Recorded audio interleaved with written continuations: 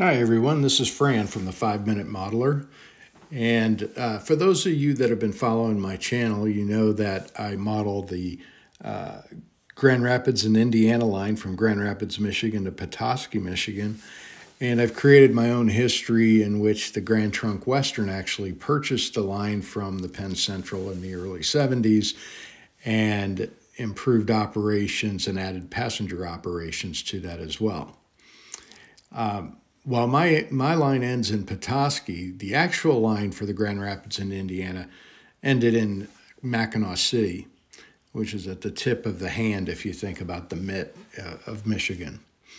And once the trains arrived in Mackinaw City, they were shuttled to a small yard and ultimately onto a ferry called the Chief Wawatam, which would then move the cars from Mackinaw City across to a town called St. Ignace, and that was located in the Upper Peninsula.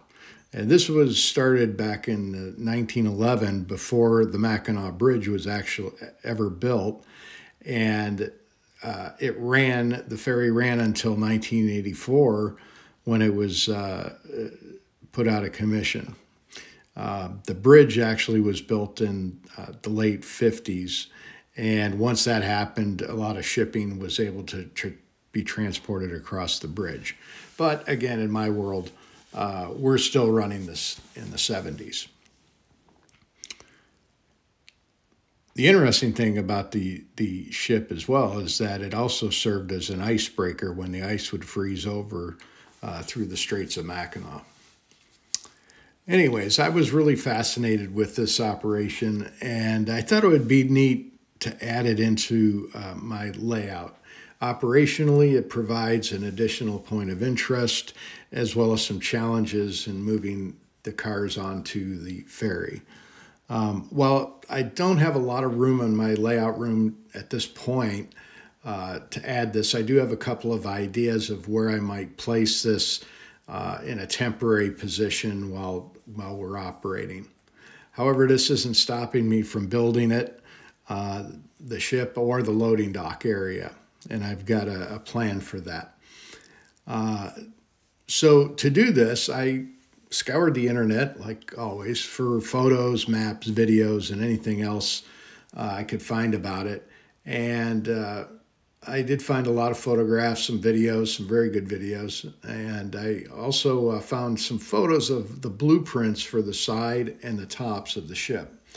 Now, I don't think these were the builder blueprints, but they were nice drawings that gave me some sense of scale and some sense of the various pieces. Using PowerPoint, I scaled down the drawings and used selective compression to narrow the ship from 3 tracks to 2 tracks. One reason I did this is because while the prototype used a 3-way switch to align the cars, I already had a Y switch, and 2 tracks would provide plenty of railcar movement. So at this point, I still have a lot to do, but I thought I'd show you the various subsections of what I've built so far. The first section is the base, or the hull, and I used black foam core stacked 3 high, I think it was 1/4 inch, and banded it with just some cardboard and painted it black.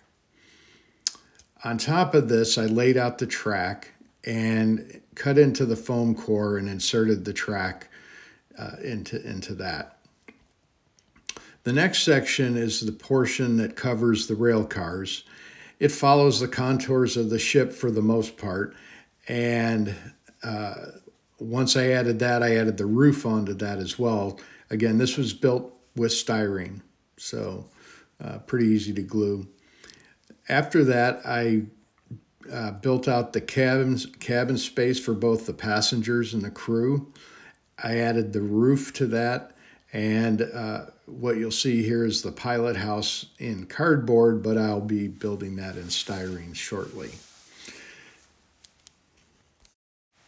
I also need to build out the loading dock, wharf area, and the additional trackage to allow the switchers to move cars. One of the neat things in the operations is that like in the prototype, we'll need to use idler cars. Usually those are flat cars or gondolas to move cars as the engines cannot go onto the ship. So while this is not going to be a rivet counter replica, after all, I am a model railroader, not a model shipbuilder, but it should provide the look and feel to be quote-unquote good enough for my operation. I'll be sharing more of the progress on this in future episodes, so if you want to keep up with it, make sure you subscribe. And thanks again for watching another episode of the 5 Minute Modeler.